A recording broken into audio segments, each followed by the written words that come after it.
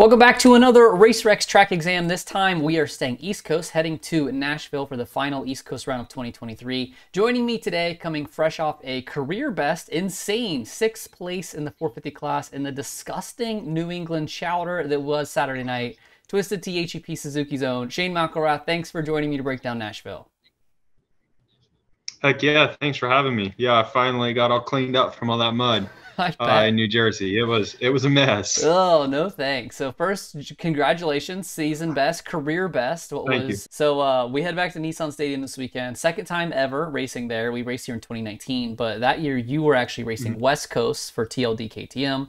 The plan was to alternate Nashville and St. Louis every other year, but obviously 2020 happened, kind of goofed up that little schedule, but we're finally coming back. Gonna be a day race. Going to be open air stadium. Might have some rain on the forecast, but let's get to the track map. What is the very first thing that stands out to you when you look at this track map for the first time? For me, I got wind of some rain, and I just started praying for rain. It's like, you know what? If we're gonna do it, let's do it.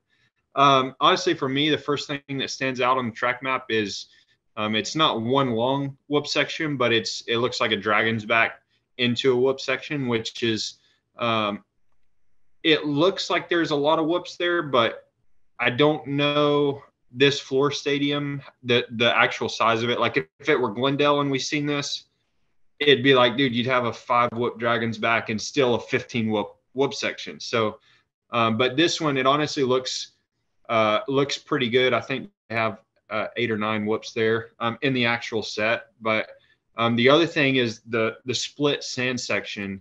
I don't really know how that's going to work. I don't know what kind of sand they're going to bring in for that. If it's like Tampa powdery, like flour sand, or if it's like Atlanta was a little bit more coarse. That's kind of like here in Florida. You have the East Coast of Florida and you have the West Coast of Florida, and those are 2 different types of sand.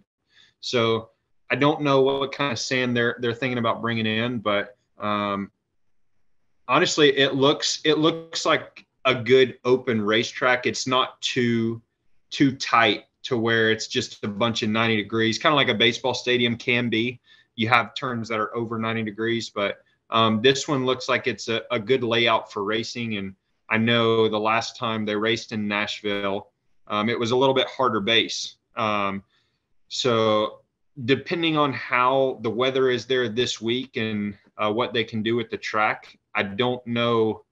If it were dry, I plan for it to be hard packed, kind of more like a West Coast track or even Glendale. But with this one, I think it's kind of going to be what the weather gives us is really going to kind of determine how the track's going to race. Let's stay with this split lane sand section. Sand on the inside of the corner, rollers or maybe little singles on the outside. We had a split lane this past weekend, didn't really work out. Everyone stayed inside, whether it was wet or dry. Do you think we can get 2 viable lines this weekend? I think from what we can see, like in Glendale, when it's true split lanes where they have hay bales down the middle, this one I don't know if they have the space to do that. From what it looks like it's the standard width. But to have 2 different soil types there without bells separating them, I think that could obviously the good line looks like jump straight to the inside, then drift wide, and then cut back to the right and miss both of the big walls. But I don't imagine that's going to be a true line. So honestly, for how open that first corner looks, I think if you can break up your momentum sooner, and what I mean by that is going through the sand, hitting the first wall, and then you can drive off that and hit the smaller single, I think that's going to be a good break momentum wise, because where the outside wall is, I think that is maybe just in a little bit of a weird spot to break up your momentum. It's like, okay, you're not really going that fast around the corner before it, and then you're kind of dancing through the sand. Then you actually stop your momentum and hit the wall. Whereas in this situation, it's like if you're having to break your momentum, try and find one spot to break it all, and then the rest you can carry as much momentum as possible. And to me, I think just looking at the track map, I think that makes a lot of sense. But we'll have to see exactly how that section is built. It's fair. So looking at the start, we've had relatively long starts the last couple of weeks, but we're finally back to let's call it a medium length. But this is actually our first and only right-hand start of the year. How different is that doing the right-hand start, and how often do you practice something like that, if at all? Yeah, I would say I don't know that a lot of us practice that. It's definitely different. I think this is where some guys maybe shut off and go straight for, maybe they're just always focused on the whole shot. And it's like, this is one of those starts where it's like, you do a start like this, like you ride a really technical track. It's not just super fast and brake super hard. It's like, you're either going to brake hard or you're going to turn good. Like you almost can't do both in this situation. So, kind of like how the last couple of weeks we've had really good start or really long starts. And a lot of the hole shots have been coming from like the right side of the box for a left-handed corner. And in this one, it's like, it's almost like a lot of people would stay to the right side of the box so that they can drive in and make sure that they brake super hard, even if they have to brake early, because if somebody outdrives them from the outside, they're just going to have to keep going. Like they can't turn really good and get on the brakes hard. So I think we're kind of going to see a switch up on where the whole shots come from this week, just for the sake of protecting that inside and making sure that they try to get through that first turn clean. So we're going straight into first corner, launches straight into that rhythm. How do you think that first rhythm section plays out? Are we going to go probably table on, table off, or are you thinking about going over the table? What it looks like is that there's a little bit of a lip on the off of the table. I don't know if that's supposed to be like that, but sometimes, kind of like back at the Triple Crown at Anaheim, the jump that Tomac crashed on, like one of those tabletops where it's like, okay, that you have what's essentially like a 5-footer off the tabletop, then you have a 3-footer and then another 5-footer. So I don't know that that's necessarily possible, but it could be what they're wanting to do in that rhythm. If not, it's with how open that corner is, you can't really set up for it to go over, I guess. Like you almost have to rush it a little bit and just get on, and then the off is what actually starts your rhythm. So it's just on, off, and then you push really hard through the big, small, and then you can just 3-5-3 out. That seems like a really not safe option, but a consistent option, especially kind of backing up a little bit with how the section is before it. Like if you go outside there, somebody's going to dart down the inside, and then you're both going to go on off anyway. So I think that's a good consistent race option when you're around guys. So on the other side of the floor, we have a full length rhythm section. What rhythm are you eyeing up for that one? This one is a little bit different. It's especially with the racing now, we tend to find ourselves always going to the inside in 90-degree corners. Like you almost can't afford to leave the inside open there. Like it's super easy and super short to block somebody.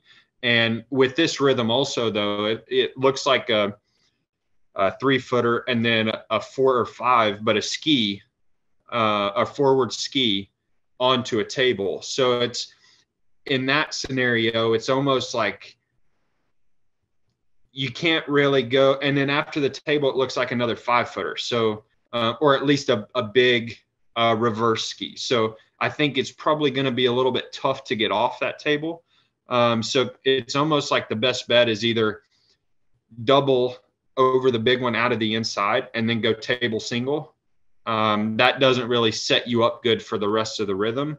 But again, that 90, if we're just jumping to the inside, you roll the first one and then you could go over the table off of the forward ski, and then you triple off the reverse ski, the backside of it, and then you 3-5-3 into the sand is what it looks like. And whether there's that next little bump in the sand on the inside, I'm not sure. But really, for me, what I'm looking at in these rhythms is how can I miss the big jumps or the taller jumps, and if I do have to hit them, how can I get through there the most efficient way? So that's kind of what I'm looking for, really, is if we have to hit the big jumps, what is the best way to hit them? So you mentioned earlier about the bull turn into the dragon's back, little run into the whoop section, Mm-hmm. and another bull turn. Is this going to be the most crucial Mm-hmm. part of the layout? Lots of passes happening in those two corners in that straightaway?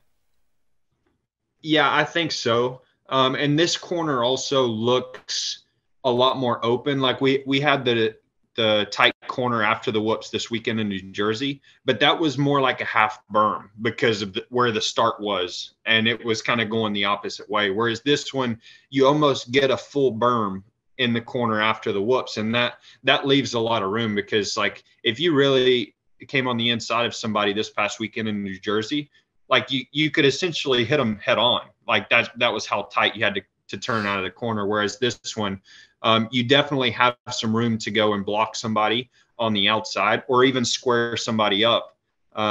If you're on the outside coming down the whoops. So I think this track, like we do have the half berm before the finish, but that's almost more consistent or more anticipated on a corner like that, because it's like, okay, I can drive in straight and catch the berm good, or I can drive a little bit wider coming in and make sure that I really roll through the corner. But you can play a little offense or defense in a corner like that.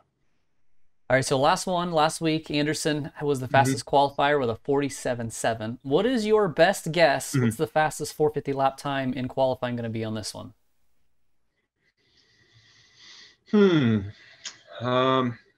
If it's dry, I'm gonna say it's gonna be a 51.3, and if it's wet, I'm gonna say we're gonna be a 59.7. All right, love it. Before we wrap this up, Shane, let the fans know where can they follow you and where can they learn more about your program, as well as how can they support your program. Cool. Yeah, so I'm really trying to grow my Instagram right now. I have kind of been shadow banned on there for many years, so I'm trying to engage in that. And I have a full-time media guy who's also we're doing some YouTube videos once a week. My Instagram is Shane McElrath _. My YouTube, I don't know exactly. Oh, it's just the McElraths. But those are really like the main places we're trying to push and trying to grow. I want to keep people up to date on what we're doing and where we're at, and it's really tough to do that by myself. So, like I said, we have a media guy now, and he lives with us, and that's his full-time job. So, yeah, I really appreciate everybody coming by in the pits, saying hey, coming to the autograph line, and yeah, check us out on the socials. Great, man. Well, I appreciate you, Shane, for joining me for this edition of RacerX Track Exam. Thank you for watching as well at home, and be sure to visit racerxonline.com for all your motocross and supercross news. All right, buddy.